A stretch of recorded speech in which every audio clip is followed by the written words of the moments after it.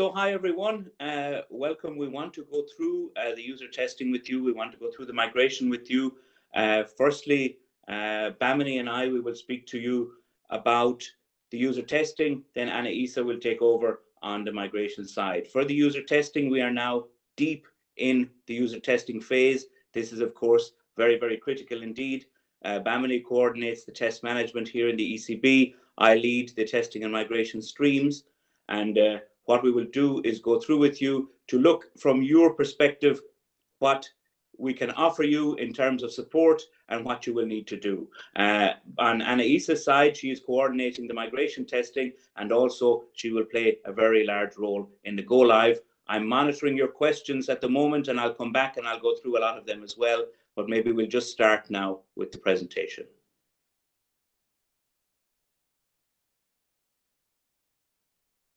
Can we advance the slides? So guys? we will, yep. Do we want to bring in Bamini? Great. Yeah, no, I'll start on this one and then we'll bring in Bamini, Aileen. Yeah, thanks a lot. So as you can see, we have 12 weeks until user testing completion. So the very first point here is that the 20th of September 24 is our formal end of testing. You will be able to test continuously afterwards. There will be no problem at all. The system is not closing down or anything of the sort. What we need to have is a cutoff for our reporting, and as a part of a project milestone, in order that our board can make an informed go no go decision that Audrey already taught you about. Yeah. So if you can see our central bank testing, we're continuing to test the central bank functionality. We're continuing to test all of the other functionality as well. And of course, as we progress into June and July, we have the standard release 2024 as well, and we also have to make sure that we retest all of the bug fixes which are being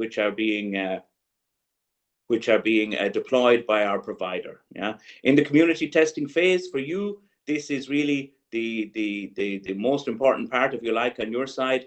When we finish our migration test, our migration weekend dress rehearsal next weekend, then the system will be ready for you to begin further functional testing. You had a period previously, but now you will have the entry criteria again with T2S and T2, and all of these are interconnected in the test environment. So this is a very, very important part, and we have a plan for July and August where we will have dedicated campaigns related to the various domains. Please stay in contact with your National Central Bank.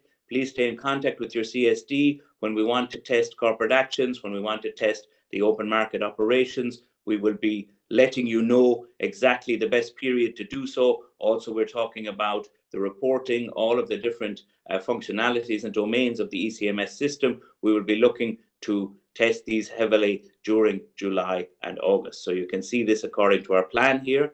And then, of course, as Dimitri said, we've just finished the migration test 9 pre-migration, and now we move on to the migration weekend dress rehearsal. Then we move on to the migration test 9. From the production viewpoint, we're currently in connectivity. Anna-Isa will discuss to you about what that's about. Then we have our pre-migration in production, where the reference data for the service is laid down, and all of the reference data related to T2S and to T2, to the interaction between the services. This is all part of our pre-migration. We must make sure that our reference data is laid down. We must make sure that we're ready to begin. Then we have our preparation week before the go live weekend, and then finally we will go live. So this is the project timeline, if you like. These are the 12 weeks until the 20th of September, but after the 20th of September, right up to the go live date, you will have access to the test environment, and you can continue to test and continue to get ready for our go live. So please don't fear or say anything. The 20th of September is a deadline in terms of reporting, so that we can bring the good view to our governing council to say that ECMS is ready to go live in November. So I would hand over, Bamini, and you could go through the milestones maybe at a more granular level. Okay, thank you, Bobby. Good morning, all of you. So here, yeah, from this slide onwards, you will see the milestones and then the detailed planning for the different campaigns, yeah, that we want to conduct. Okay, so in this slide, what you see is the first key date is the 24th of June, where we will get back the interconnection of T2S and CLM to ECMS. Okay, but then the week following the 24th till 30th, then the migration testing, test 9, yeah, as we were saying in the beginning of the presentation. So migration test 9 will be ongoing still, the preparation week, and then we have the migration week and rest rehearsal, which will be finishing on the 30th of June. And then from the 1st of July, then we restart the community testing phase. The functional testing can restart with the T2S and the CLM interconnection established with ECMS. And then, yeah, that's the main milestone that we want to share here. And then from from the start of 1st of July, we have 2 slots, 3-week slots. That's called a live timing testing window. So what you see here is from the 1st of July until 18th of July is the first 3-week slot. And then we have another slot from 19th of August till 6th of September. So what is the difference here is basically in these 3 weeks, the schedule of the test environment and the support and everything will be aligned as we expect in production. Yeah. So basically the schedule, the events that will be running in the daytime, the nighttime. So all these will be aligned as it's expected in production. So that's what we will be testing. So to test as close as to the production testing conditions, the production conditions. So that's what we will do in these 2 slots. And then another key milestone that we want to share is the 23rd of August. So this is the deadline for the completion of the fundamental test cases. So as you've seen that we have published the fundamental test cases that needs to be executed and completed for each of the functional modules. Yeah, and so the 23rd of August is what we have agreed and what we see here as a deadline for the completion of these fundamental test cases. And then you can then submit the outcome of these fundamental test cases to the National Service Desk. Then the next point, the 6th of September, yeah, so we have the 23rd of August to complete the fundamental test cases, but nevertheless, we still have 2 more weeks where we can still continue the functional testing in this test environment, where we will also have, the live timing schedule applied, and then we hand it over for migration test 11 as of 6th of September. And then after that, then we have 2 weeks of migration test 11 happening. So from 9th till 20th, and then on the 20th of September, we close the user testing execution. Yeah, formal user testing execution phase is completed. But nevertheless, as Bobby was mentioning, the test environment is going to be available, and the testing activities can go on. But the formal completion of the phase is on the 20th of September. So that's, yeah, exactly. Thank you very much. So then we go to the next from the 1st of July. Yeah, so we've opened already. If you see the domains here, yeah, what you see in the sub bullets, that marketable assets, cash as collateral, corporate actions, credit claims, global credit and collateral position, monetary policy, pool position and projection. So all these modules, functional modules, we were already opened. Yeah, we were this was being tested by all of you even before we lost the T2S and CLM interconnection in the user testing environment. So this is what we will resume the testing from the 1st of July for all these modules. So the software is available. The environment will also be up and running from the 1st of July after migration test 9. Nevertheless, we still advise you to contact your National Service Desk, so respective NCVs, to get the communication on the completion of the migration weekend activities before resuming the functional testing on the 1st of July. Yeah. So this is the information we want to pass here, and then we can go to the next slide. Yeah. So here it's a timeline wise, it's the same. Why we have split is because these three domains, what you see here, the provision of reference data, relocation of marketable assets, and statements, reports, these domains, the opportunity to test this before was not possible. Yeah, was not possible because we had some issues. We couldn't hand it over to you for your testing. But from the 1st of July, so we also advise you to start the testing for these three domains. Again, yeah, for any before you start any testing, so please contact your National Service Desk, NCBs, so to get the green light from them. Okay, so that's the 1st of July, and then we have the tri-party agents testing. So currently we have planned to start this testing from the 15th of July.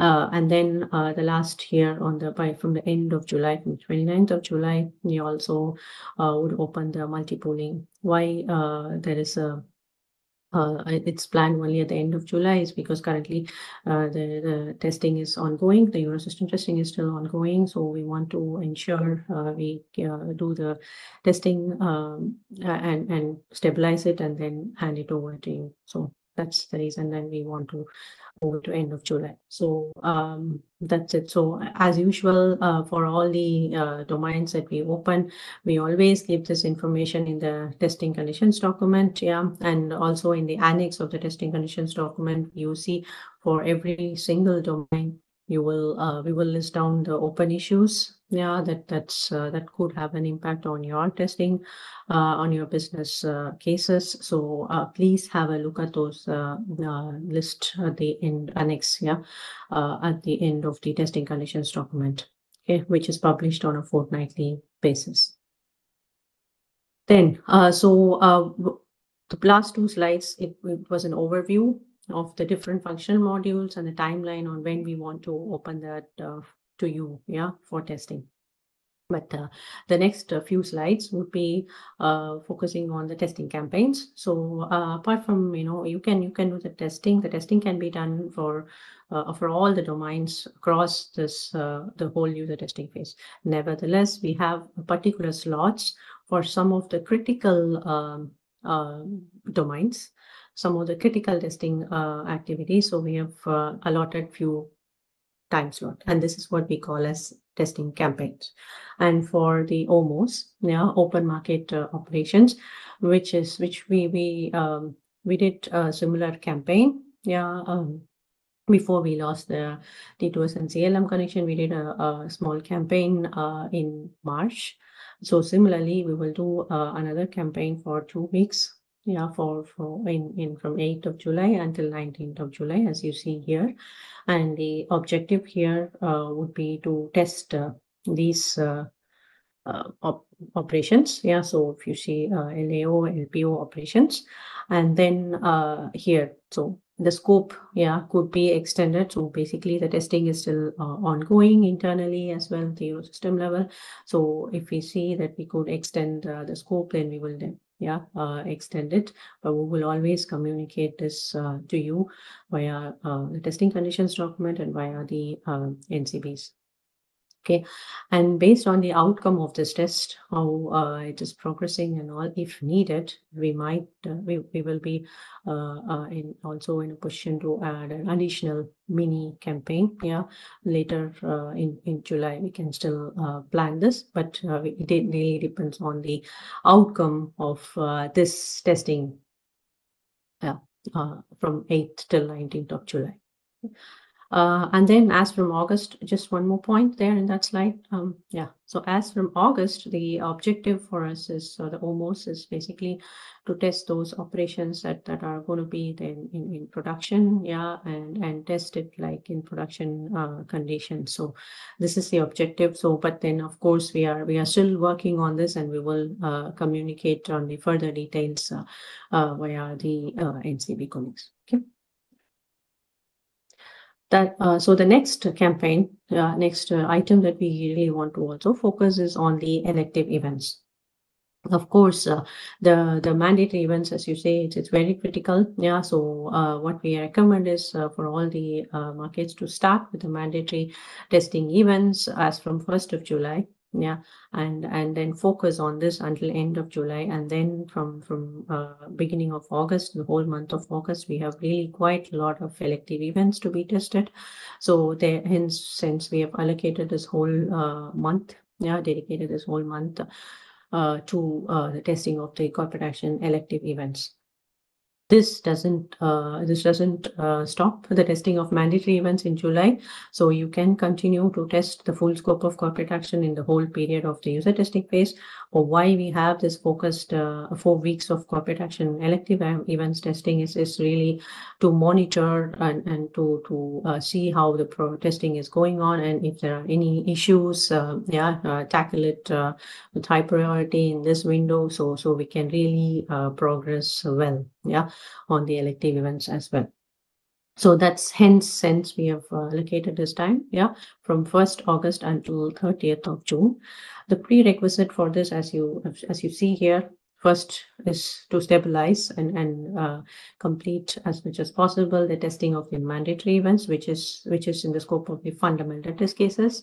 So that's the first prerequisite, yeah. And then, of course, for the elective events, because currently the testing is also going on the Eurosystem level. So there are some issues identified. So the objective is to get this all issues resolved as soon as possible, and also tested again the fixes, then hand it over to you from the beginning of August. Yeah. So this is the prerequisite and objective. I think I already explained the objective of this campaign.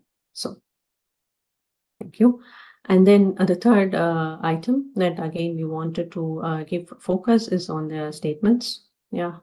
So here the prerequisite, of course, is for the colleagues for the marketers to do the needed subscription, and then complete the configuration for the statements and the reports that you know. This is the primary prerequisite, and of course, currently there are the critical issues. If we identify anything from the current testing. Eurosystem testing, if we find anything, then yes, yeah, we will also fix that. But as of now, there are no blocking issues open. But yeah, this is where we stand.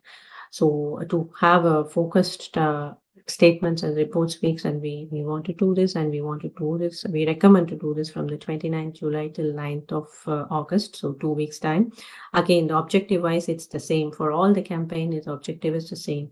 So we give focus on those weeks, and with respect to the testing effort and the support to each other, and then support from the national service desk and support from the ECMS service desk. So all will be really focused on these week on this domain. Yeah. So that's what we want to do. Those were the 3 critical campaigns, that we have planned as of now. And then coming to the cross-border testing.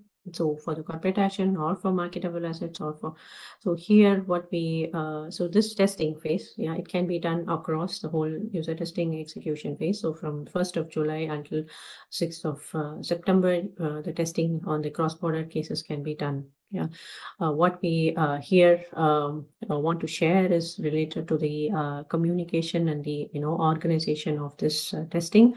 So basically for the CCBM testing, so it's always the home central bank and the correspondent central bank, shall coordinate to establish the appropriate testing conditions, for the counterparties. And then hence we ask, we advise all the counterparties to contact the home central bank. So to get the testing data, so if you want to do cross-border testing on the ISINs or the assets and the accounts and all these information, and also on the CA events against which you can do the test. So all these test data information, you can get it from your own home central bank. Yeah, so we advise you to contact your home central bank to get all these data, and then you can start testing anytime during the whole user testing phase. Okay, that is on the CCBM. And then on the volume testing, so here again we have a window. So from 22 July until 16th of August, around 4 weeks of time. Here we will be organizing also volume tests based on the requests that we've received. Yeah, so if the objective of this test is basically where the users can test if your system can process the high volume responses from the ECMS, and you can send a lot of instructions and then see the responses and then see if your system can handle the responses and process it. Yeah, so this is the objective, because the function or the performance testing or the volume testing of the ECMS system is being handled by the Eurosystem. Yeah, it will be done here. But the objective of this is for you to see if your system is able to cope with this high volume response. And here, so if you are interested, if you would like to do this volumetric testing in this window, then please contact your NCB colleagues with relevant information. So you will and then we will process this information and come back to you with via your NCB colleagues, come back to you with the date when this testing could be done in this window. Yeah. Okay. So that's what I wanted to say on the volume testing. Just on, I saw that there are 2 questions on the NRO and the 4i. Just on the 4Is, yes, to answer all these testing on the 4Is can also start as from the 1st of July. So the testing is ongoing. So if there are any issues, we will highlight this also there in the domain. Yeah, within the domain, if we see already there are some issues on the 4Is for some of the U2A screens, and we will inform you via the testing conditions document. So you can test this from the 1st of July. On the NRO, so the NRO, for the 6 screens, it will not be activated from the 1st of July. We will come back to you with the activation date for these 6 screens. The objective or the idea would be to activate one screen one by one, and then test it, and then finally activating all 6 screens. So this is we will go step by step. Yeah, so that's the objective. And but when as I said, we will communicate on the NRO activation also via your NCB colleagues and also via the testing conditions document. So that those 2 points I saw that came up in the beginning. So I thought it will be good to handle it. Yeah. Okay. So that's all. Here, Bobby, can I? Yes, Bamini. Okay, everybody. So we'll go through the key documents for user testing. We also have a lot of questions in the chat. I'm going to try and go through a few. I will skip a couple that are related to migration because Anna Isa is better qualified than me to go through them. But nonetheless, first of all, we must look at our key documents. So we publish really a wealth of documents on the ECB site. So please, the ECMS info pack, especially related to user testing and migration, there's a lot of information there for you. It's not too late. We have a lot more testing to do. Please download this and please go through it. Also our migration and testing strategy. This is very important. The connectivity guide, as Anisa will mention to you, we are in the production connectivity now. There may still be some information here that you need. Also, the terms of reference, very, very important, how we act within the test environment. Please, if you haven't done so, please go through this. The fundamental test cases are what the national central banks will be requiring from the various counterparties in order to prove that you can perform these tasks in ECMS. So please download this. The testing conditions document is really the most important one that we have. It will allow you to plan your test cases. We have some defects in the system. We're working to improve them.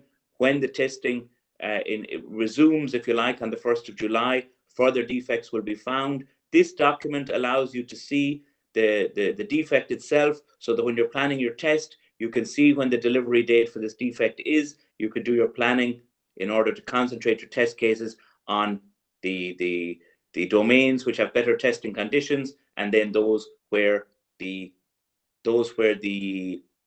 defect lies, you can push back that test case until the defect is delivered. So this is a very important document.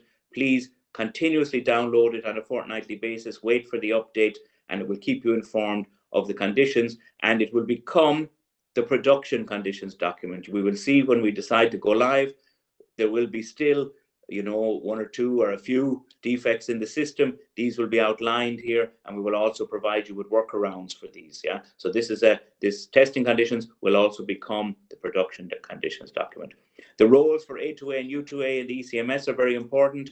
Every action in the system has a privilege which allows your user to perform this action. These privileges are grouped into roles. You need to know these so that you can apply them to the user itself. The UDFS is also published. There is a training manual which is coming from the NCBs, and as Bamini already told you about the NRO, we have tested now internally the non-repudiation of origin for the 6 screens in ECMS for which it applies.